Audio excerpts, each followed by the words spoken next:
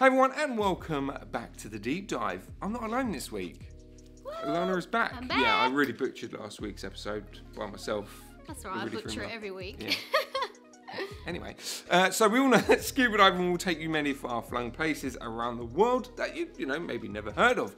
And if not for diving, most divers have a bucket list that, of things that they want to see in the wild. Specifically wrecks and reefs. They're easy to see and don't often move around. But underwater animals tend to migrate. There's a lot of empty ocean out there for them to, hide in, play hide and seek, don't they? They do. They do, anyway. So where do you go when you want to see something amazing, and when do you go?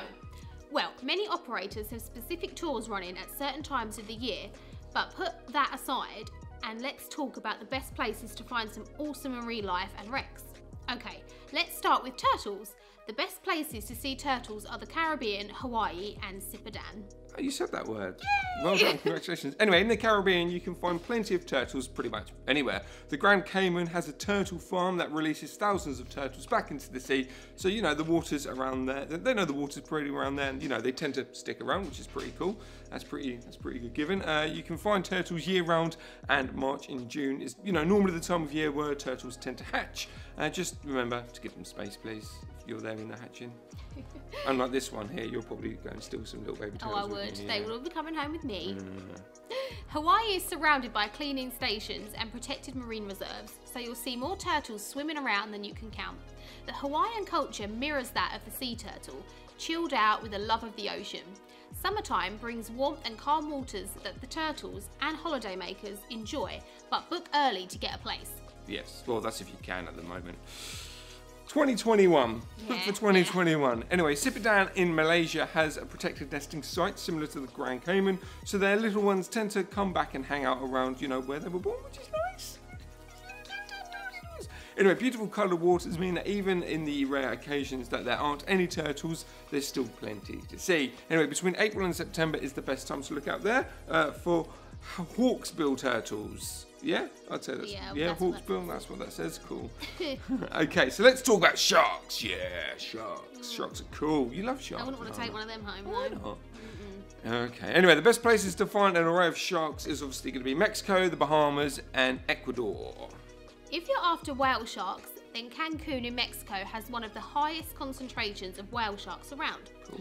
Summertime, around July-August, is a great time to visit because that's when they tend to arrive for mating season. Nassau in the Bahamas is famous for shark diving, and they are very confident around divers.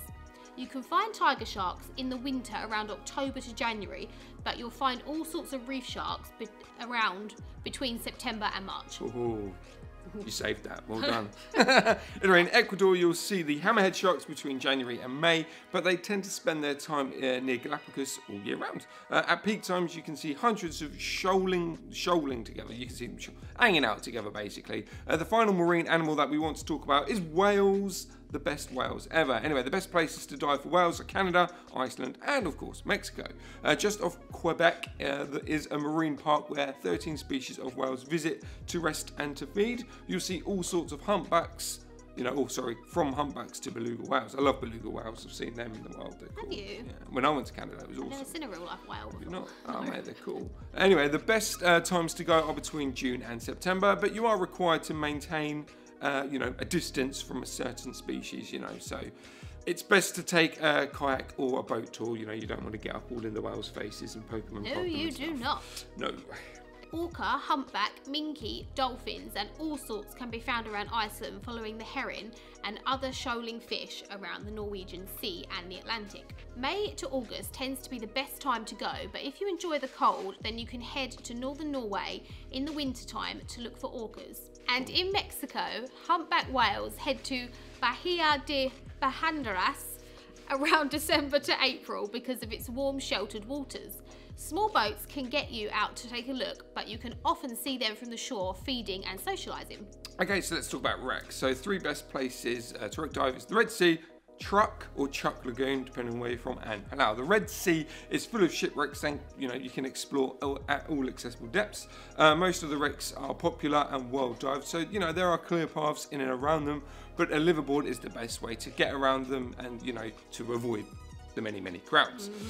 So Truck or Chuck Lagoon is home to many World War II shipwrecks sunk during obviously the war in the Pacific. Because removing artifacts is strictly illegal and preservation is key, as a key interest, the wrecks are in actually great condition.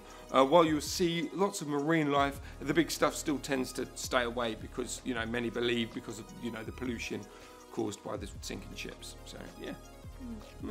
And lastly, we have Palau. Not far from Truk, Palau has a similar story with shipwrecks sunk from the war in the Pacific. Both Japanese and American shipwrecks and some planes can be found in the waters from 50 metres down to 40 metres plus. Now, dive wreck sites can be personal, so if you have any other cool wrecks that should be dived, let people know in the comments. But no, we can't do that. We're not letting people... That's like locals only. Shouldn't do that. Ooh, I didn't write that. Anyway, locals only, mate. Anyway, no, seriously do, because it's quite cool. Anyway, yeah, so there are obviously lots of other spots that we've missed. So, you know, talk about them in discussion, lots of other animals. What are your favourite animals to, you know, see in the water? All your favourite wrecks. Let's have a chat in the comments. Let the people know the best places to see your marine life and share your stories to inspire people to go out and scuba dive. Thanks for watching, and we'll see you next week for another episode of The Deep Dive. Happy diving. For cave diving, there is no need for snorkels. Obviously, cave diving requires the diver to remain submerged in the water for long duration. So the cave diver needs to be, you know, purely on a cylinder to breathe. The cave dive mask purchase should be in the colour black. Black masks are the standard for cave diving as they absorb the light.